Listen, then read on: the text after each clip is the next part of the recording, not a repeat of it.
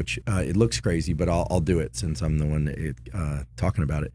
Basically, moving the eyes from side to side like this has been shown to reduce the activity of the amygdala, one of the primary threat detection fear centers in the brain. When I first heard about this stuff, I thought it was crazy. I thought someone crazy made this up. There's no neuroscience to support that. But actually, there's some imaging studies to support that eye movements of that sort actually do suppress the amygdala, make people feel calmer, less fearful.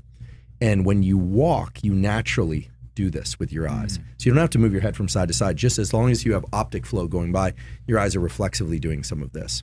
Eyes do have to be open. It's not up and down. If people are visually impaired, if there are any blind folks listening to this, then they know how to do that actually with their hearing, panoramic hearing versus cone of attention with hearing. But blind people are very good at doing this. But for most people who are sighted,